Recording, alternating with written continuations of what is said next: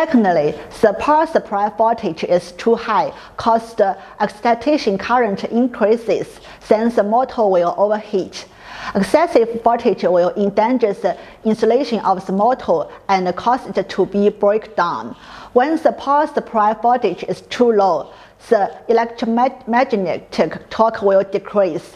If the load torque is not reduced and the load speed is too low, the increase in slip will cause the motor to overload and generate heat.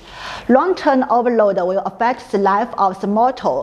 When the three-phase voltage is asymmetrical, such as when the voltage of the one phase is too high or too low, it will cause excessive current in a certain phase, and the motor will generate overheat. At the same time, the reduced torque will make a buzzing sound, which will damage the windings for a long time.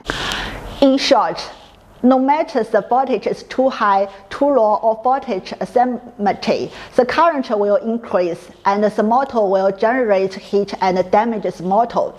Therefore, according to the national standard, the change of the motor power supply voltage should not exceed 5% of the rated value, and the motor output can maintain the rated value. The motor power supply voltage is not allowed to exceed 10% of the rated value, and the difference between the three-phase power supply voltage should not exceed 5% of the rated value.